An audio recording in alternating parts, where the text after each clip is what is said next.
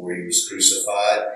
And, you know, when you start thinking about a lot of the things that Jesus did, and it was driven home to me really good in the episode of the Chosen 2 weeks ago, when Jesus had gone to Nazareth and was reading from Luke and all the big confrontation he had there in the synagogue, that many of the things that Jesus said, even to his disciples, because they had been raised in the religious culture they had been raised in, they had been taught Torah, all of this, but many of the things that he said about himself and the things that he taught were blasphemous in their minds. They were blasphemous. And because of that, you can imagine those guys had a lot to work through hearing him and listening to him and accepting the things that he was saying. I mean, there was a lot of religious baggage they were having to discard and try to comprehend and understand. Of course, the religious aspect of it, the religious leaders, you know, most of them didn't want to discard any baggage. They were ready and ultimately did have it murdered or killed. But that covenant meal, you got to remember, they're sitting at Passover, and they're having a Passover meal. And remember, Passover has been celebrated now for over 1,000 years, every year as Jews. And what this whole thing is all about, it's remembering our deliverance from Egypt, God setting us free.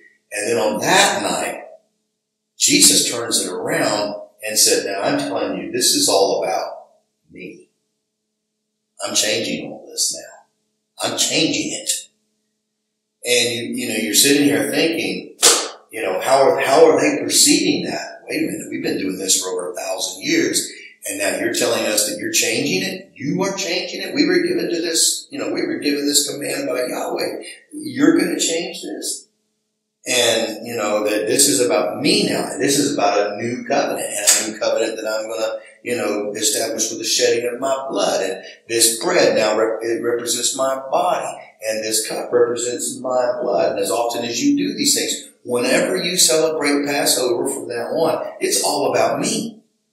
It's not about what happened then. It's about me. And so all of these things, he's talking about this covenant relationship. There was a lot that they themselves had to work through, and in the establishing of this new covenant. And one of those, again, had to do with the shedding of the blood of the Son of God, but the other one had to do with the oath.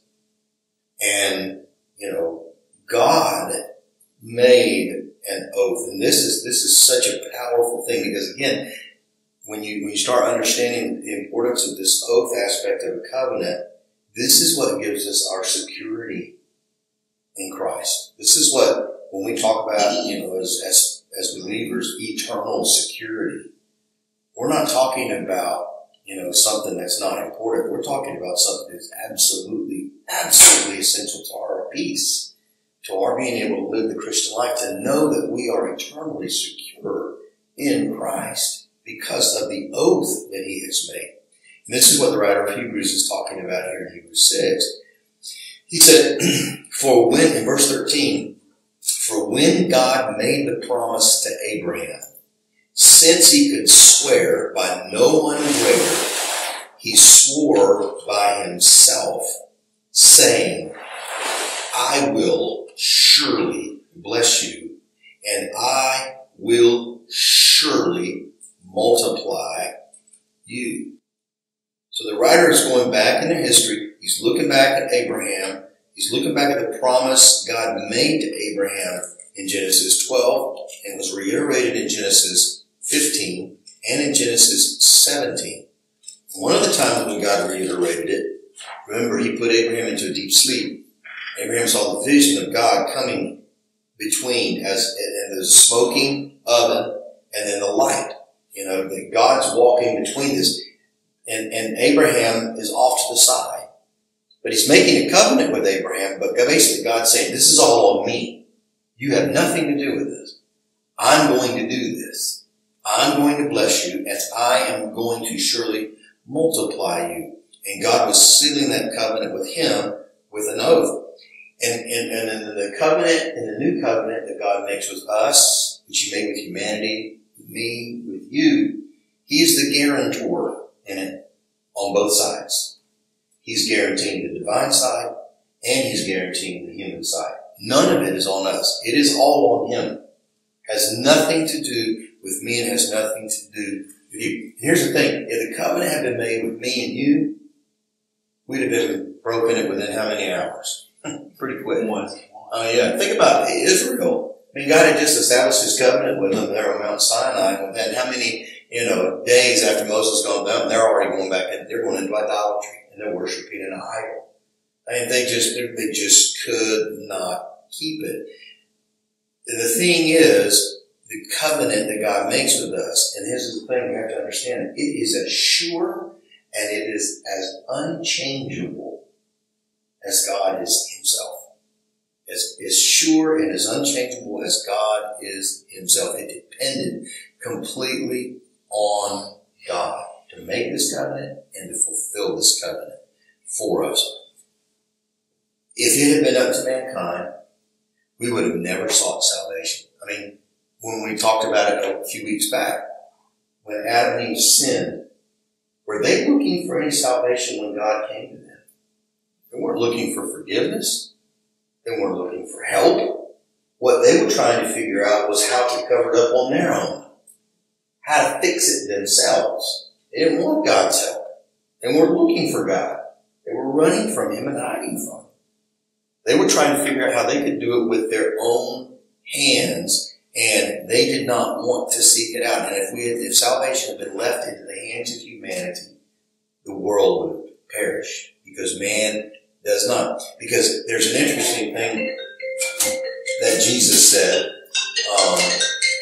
in John 3, and it's in verse 19, after He's talked about the Father loving the world so much that He sent His Son into the world to save it and give it eternal life. In verse 17 of John 3, really, and this will be quite even as we're going through Revelation. For God did not send the Son into the world to judge the world, but that the world might be saved through Him. He who believes in Him is not judged, and he who does not believe has already been judged, because he's not believed in the name of the only begotten Son of God. And this is the judgment. And this is the thing. He says that the light has come into the world, and men love the darkness rather than the light, for their deeds were evil. So there's the reason. Men would have never been saved or sought salvation. And the reason being is Jesus makes it clear. Here's the judgment, the declaration. The facts are men love darkness rather than the light. They will not come to the light. They will not come to the light in and of themselves. They will always cling to and remain in and stay in darkness, because that's where men were comfortable, unless someone has come to do something about it. And that's exactly what happened. All of the, you don't have to turn to these passages, but I want you to notice something in these passages that are written. And Adam and Eve sinned in the Garden of Eden. God makes the first covenant promise. And He says in verse 15 of Genesis 3, and I will put enmity between you and the woman, between your seed and her seed. He shall bruise you on the head, and you shall bruise him on the heel. Notice, God says, I will do this. I am going to put enmity between Satan. There's going to be hatred. I'm going to bring this. I'm going to make this is going to happen. I'm going to do this between you, Satan, and the woman, and between your seed and her seed. There's going to be this conflict between them. And when God spoke to Abraham, obviously, as we talked about in the past, all these covenant promises He made to Abraham, He said, I will. Then He tells him the same thing in Genesis 22, verse 17. Indeed, I will greatly bless you. I will greatly multiply your seed as the stars of the heavens, the sand which is on the seashore. Your seed shall possess the gate of enemies. In your seed shall all the nations of the earth be blessed, because you've obeyed my voice. I will do this. I will do this. And all the responsibility God's emphasizing, is that he's taking all the responsibility off of man, and it's all on him. And those two passages that we've read a lot about in the last couple months, Jeremiah 31 and Ezekiel 36, where God says, I will give you a new heart. I will forgive your sins. I will, remove your sins. I will cleanse you. I will sprinkle clean water on you. He's talking about this new covenant in both those passages. So it's all on him. I'm going to do this. And this is a promise he's made. This is an oath. He's saying, in this covenant relationship, this new covenant, I'm going to do this. And we read this also as well, in one of the first messages. Not only did God say, I'm going to do this, I'm going to put enmity between the seed of the serpent and the woman. I'm going to do all these things. He even determined the exact time that it would happen. In Daniel 9:24, 70 weeks have been declared for your people and your holy city to finish the transgression, to make an end of sin, to make atonement for the iniquity, to bring in everlasting righteousness, to seal up the vision and prophecy, and to anoint the most holy place. So God didn't only just say, I'm going to put this enmity, and I'm going to do all these things. I'm even going to set the exact time it's going to happen. It is all on me. And I'm promising you that this is exactly what I'm going to do. And if you go back to Hebrews 6,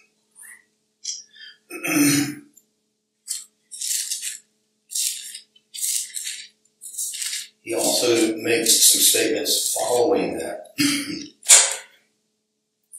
In verse 15, we read 13 and 14. In verse 15, he says, and so having patiently waited, Abraham obtained the promise. For men swear by one greater than themselves, and with them an oath is given as confirmation, is an end of every dispute. So when they made the oaths, and they always swore by God, generally by the Lord, greater than themselves, that's settled. And we got this covenant relationship. Well, it says in verse 17, in the same way, God, desiring even more to show to the heirs of the promise the unchangeableness of his purpose, interposed with an oath, so that by two unchangeable things in which it is impossible for God to lie, we who have taken refuge would have strong encouragement to take hold of the hope that is set before us. This hope we have as an anchor of the soul, a hope that is both sure and steadfast, and one which enters within the veil where Jesus is entered as a forerunner for us, having become a high priest forever after the order of Melchizedek. So he says that God swore, God interposed an oath, so that we would be absolutely certain and secure that what he promised to do, he would do in his salvation of mankind, in our salvation, in our redemption, in our removing. He swore through those passages in Ezekiel and in Jeremiah to remove our guilt and our shame.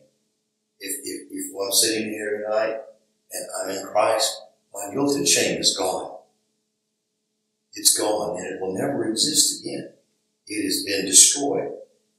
He swore he would free us from the authority of Satan. He would free us from the authority of sin. He would free us from the authority of death. He did just that.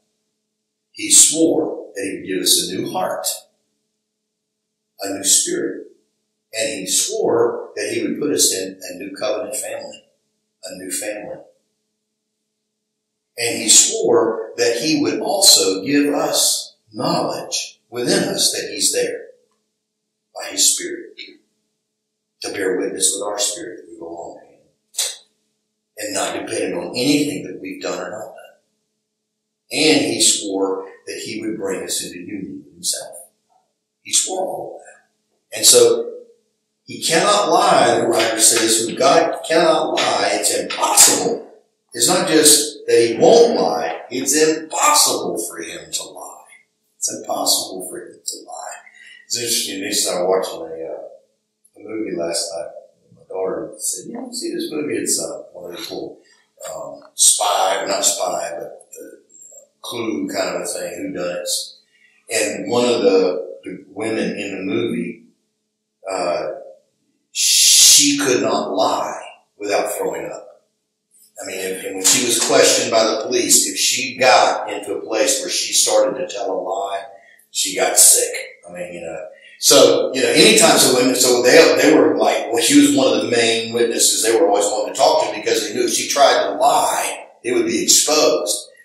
And, so it wasn't, she could lie, but there was always consequence. Well, the fact of God, though, it's impossible. It's not even possible for him to lie. No darkness exists within him. And he made a promise, I'm going to do these things. I'm going to do them for you. I'm going to keep my side of the agreement, and I'm going to keep your side of the agreement for you so that you can experience all these things. I'm going to do it. And he did it.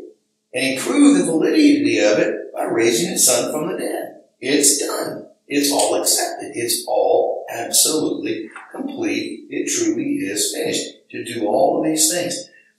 You see, what God's promise did is God's promise revealed to us something essential about God, that God is faithful. His faithfulness to us. And all through the Old Testament, you read in the Psalms, we read about God's faithfulness, his faithfulness to Israel, his faithfulness to his part of the covenant, the promises he made. He is faithful, that he's reliable. I can count on him. I can depend upon him at all times. He is constant and he is absolutely unchangeable. I love how Paul in 2 Timothy in chapter 2, he's talking about why he endures all the things that he goes through for the sake of the church and all the fact that he was even in prison and he's going through it for the sake of God's people. And he says, listen, and in 2 Timothy 2:10, he says, for this reason, I endure all things for the sake of those who are chosen, so that they may also obtain the salvation which is in Christ Jesus, and with it eternal glory. And he says, this is a trustworthy statement. It's a trustworthy saying. If we died with him, we will also live with him. If we endure, we will reign with him. If we deny him, he also will deny us. If we're faithless, he remains faithful. I know there's been times in my life where I've been faithless. How about you? I've not trusted. I've not done what I needed to do. But Paul says, look, we might become faithless, but guess what? He remains faithful for us. When Paul talked about having crucified with Christ, nevertheless I live, yet it is not I who live, but Christ who lives in me. In the life which I now live, I live by the faith of the Son of God. Not by faith in the Son of God. A lot of translations today translate it. The original language says by the faith of the Son of God. Or literally by the faithfulness of the Son of God. My life I live now is because of his faithfulness. And I rest in that. I'm secure in that. God cannot lie. He remains faithful. And he told the Jews in Malachi 3:6, I am the Lord, I change not. You can depend upon me. Hebrews says the same thing. Jesus Christ, the same yesterday, today, and forever. He does not change. There's no variableness, as James says, or shadow of turning with him. He is absolutely dependable. And so the oath that he's made to us, all these things that he will do for us and has done for us, is guaranteed. Think about this. It is absolutely impossible for God to make a promise that he cannot perform or will not perform. It's impossible for him to do that. He always keeps his promises. Always. And so, all we are required and asked of God to do to experience all the blessings of this covenant is what? Believe. Just believe. Believe the good thing. Now, and we're going to talk about this next week, but a lot of people have a lot of misconceptions about faith.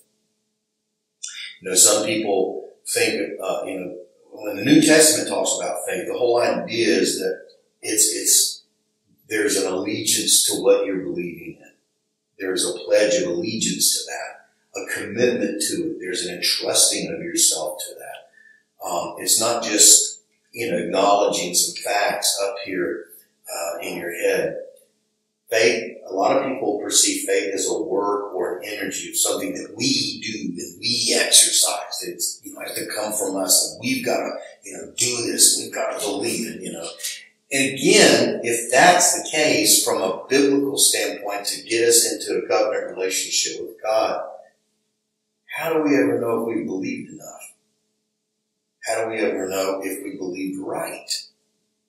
Did I have enough faith when I did that? When I said those words? Was it, And again, the enemy likes for us to believe those things because that's how he can sow seeds of doubt inside of us.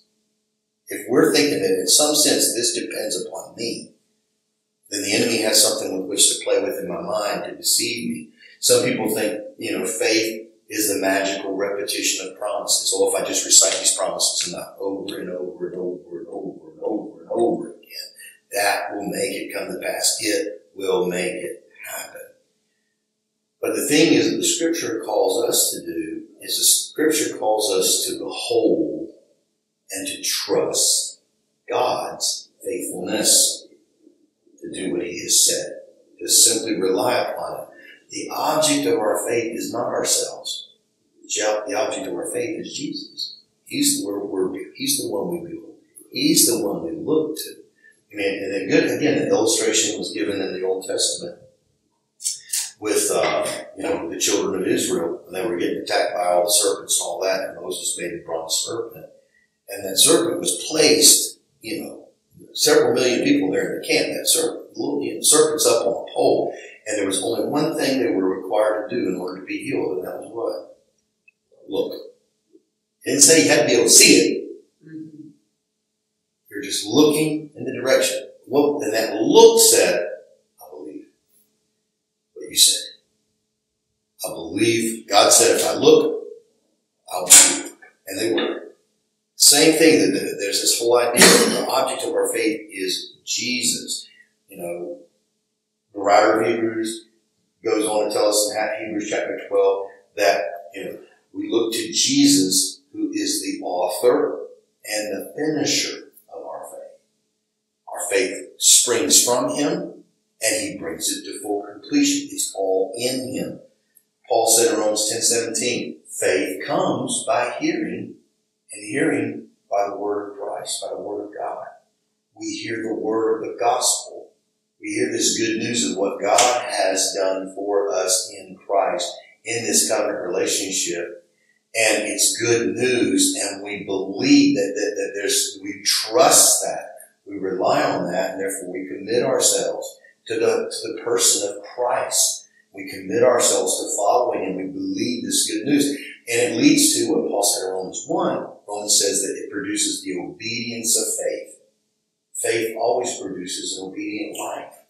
Not a perfect life, but a life now that's leaning in the direction of following him, of obeying him, and of coming after him. So when we think about the Christian life, it's not meaning you gritting our teeth out, gritting our teeth hard and trying to live it out. The kind of people, and again, there's a lot of people in church who say, oh God, I'm sorry, I messed up. Please, I promise you I'll do better. I promise you I'll try harder. I promise you I won't do this anymore. And we end up doing the same thing. We're like, oh God, I promise I won't do it. That's not the Christian life. That's not what God, you don't find that in the New Testament. You don't find that in the covenant. You don't find that in the church. That's not that. It's not me and God. It's not like, okay, God's got this part of it, but then all this part of it's all up to me. I've got to do this part of it over here. It's not me, kind of like the old saying, God is, the sticker, God is my co-pilot. That's baloney. God is not my co-pilot. He's flying the plane. I'm just riding in it. I'm a passenger. He's the plane. He's the pilot. He's the engine. He's the fuel. I'm just sitting inside of it along for the ride. He's everything. It's not me and God, because again, if any part of this covenant relationship is on me, I got a problem. And I'll never have any kind of security, And then there's the other side where, Christians a lot of times, they mess up and all, and they're just constantly, oh God, please, please, please forgive me. I beg you to forgive me. Oh, please, and all of this, and then not understanding what did he say he has done for us in the covenant. He has forgiven us. He has taken away our sin. We don't have to beg him to do that because it was all done for us in Christ. And I love how, there's this whole idea of us surrendering. It's us yielding. It's us resting. And it's us trusting in Jesus. He is the covenant. He not only is our representative, he is the covenant. It's all in him. And I love how Paul takes this whole idea concerning the faithfulness of God, and he describes the Christian life from beginning to the end. And we'll just run through these scriptures real quick and finish. Look at it. We'll start out in 1 John, chapter 1.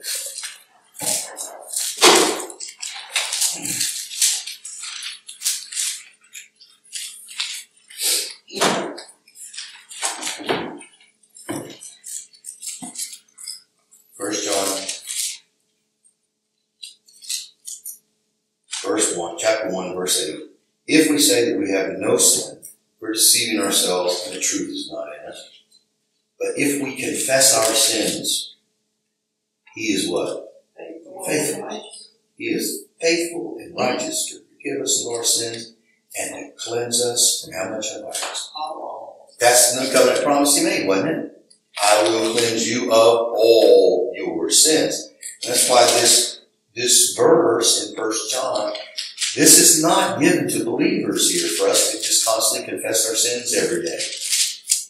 This first chapter in 1 John is dealing with people who are not yet believers who say, we've never sinned at all. The Gnostics, we don't have any sin to deal with. And John said, that's not true, you're lying. But if you will confess your sin, God is faithful and just to forgive you of your sin. He doesn't deal with believers in sinning until chapter 2, verses 1 and 2. This whole first chapter is really to an unbeliever. And so he says, look, if you confess your sins, which we did when we believed on Jesus, Paul says, look, John says God was faithful and just. He was right to do it because he promised it, to forgive you of all your sins and to cleanse you from all your unrighteousness. It's all gone because he's faithful to keep his promise. He did what he said he would do. And then he does the same thing in Philippians. Paul does in Philippians chapter 1.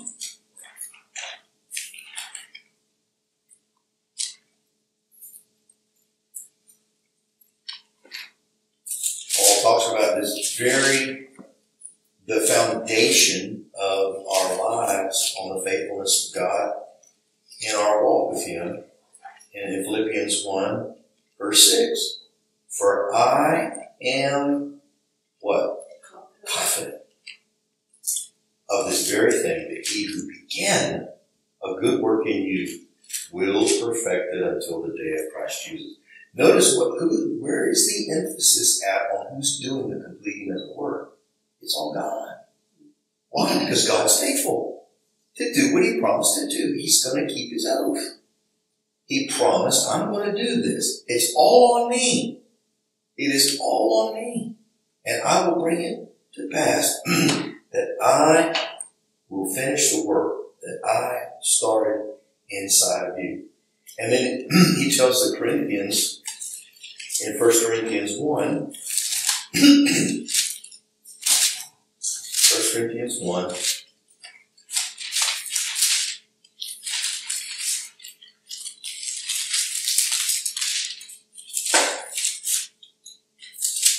just start verse 4. I thank my God always concerning you for the grace of God which was given you in Christ Jesus. That's where the source of grace was at. The new covenant was in Christ. That in everything you were enriched in him, in all speech and all knowledge, even as the testimony concerning Christ was confirmed in you, so that you are not lacking in any gift, awaiting eagerly the revelation of our Lord Jesus Christ, who will also confirm you to be to the end blameless in the day of our Lord Jesus Christ. Why? God is faithful, through whom you were called into fellowship with his Son, Jesus Christ. Why will you stand blameless? Why will you be brought to that place? Because God's faithful. You can trust that. That's why Paul could be confident. Hebrews chapter 10, verse 23.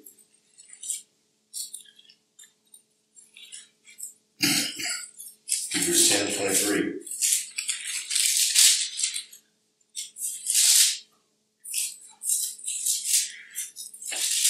There's a lot of let us do these things. But he goes up and let us draw near, having our hearts sprinkled from an evil conscience, our bodies washed with pure water. And then he gets to verse 23, he says, let us hold fast the confession of our hope without wavering, for he who promised is faithful. He's absolutely dependable. You can rely on him. You don't have to waver or worry. He made the covenant. It's all on him. You can rest and depend on him. And then 1 Thessalonians 5. This is when you start understanding covenant, you begin to read through all the New Testament, you start seeing these themes in all these letters of these guys, because they understood the importance of the aspects of what made a covenant relationship. That's what the gospel is all about, is this new covenant. And one of the aspects of that is the dependability and faithfulness of God. In 1 Thessalonians 5:23, now may the God of peace himself sanctify you entirely, and may your spirit, soul, and body be preserved complete without blame at the coming of our Lord Jesus Christ. Faithful is he who calls you, who will also bring it to pass. What he says there, sanctify you entirely. Make you perfect in your spirit, soul, and body. Preserve you complete, perfect, brought to full maturity, without any blame, no blemish, no spot. That's what he promised he would do. And God is faithful, who will bring it to pass. 1 Corinthians 10:13. There's a progression. If you notice all of this when Paul, and I know we're stringing verses together, but there's a progression here. In 1 Corinthians 10:13, Paul gets into a practical aspect of God's faithfulness. He says, no temptation has overtaken you, but such as is common to man. And God is faithful, who will not allow you to be tempted beyond what you're able, but with the temptation will provide a way of escape also, so that you'll be able to endure it. He's faithful to protect you in temptation and make a way out of it for you. And then the last passage is in 2 Thessalonians 3. In 2 Thessalonians 3.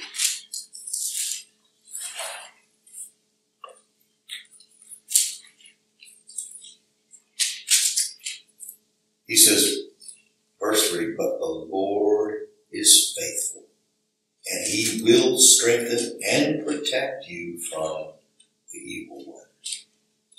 So when you look at all these things, all these passages, the faithfulness of God is emphasized to us to say, look, you can depend upon him for the forgiveness and cleansing of all of your sin. You can depend upon him to finish what he started in you. You don't have to worry about that. You can depend upon him who will keep his promises. He will bring it to pass. He will not violate his word. He will keep you, preserve you, protect you from evil, from the evil one, and all temptation. He'll make a way of escape as you're living your life. Everything is on him.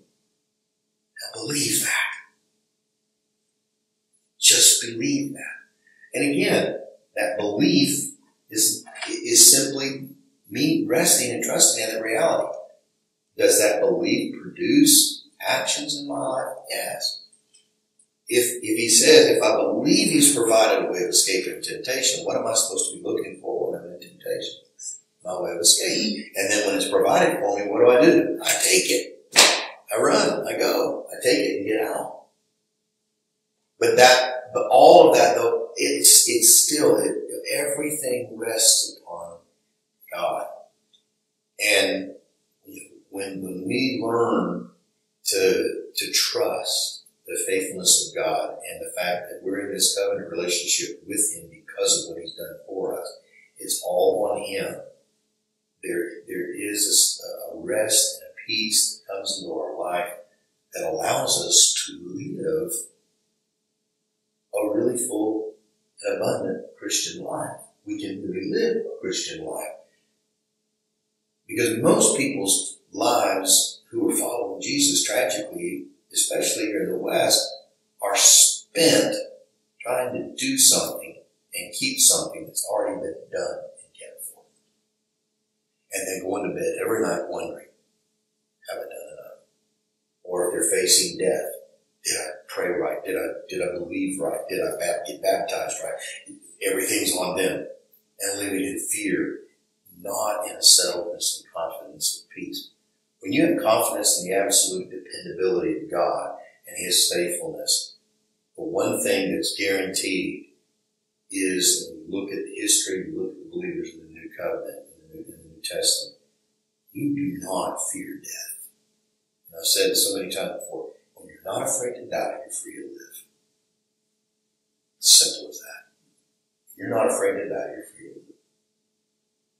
So, that old thing of Stonewall Jackson, who went into battle, and they always wondered how he could sit so tall in the saddle in the midst of bullets and flying by him, and all his faith was, my faith teaches me that because of God, I'm as safe in battle as I am in bed. And I will not be gone until it's my time. And I depend upon Him. And also, he's basing everything upon the promise and faithfulness of God. Any questions or comments or anything? That's good news. That's good news. That's tremendous.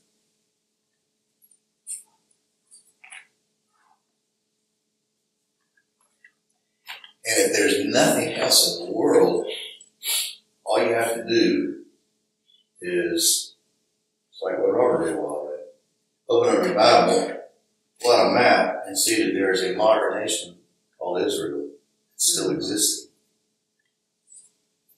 The reason why those Jewish people are still here, in spite of everything, everything, is because God is faithful to keep His promise.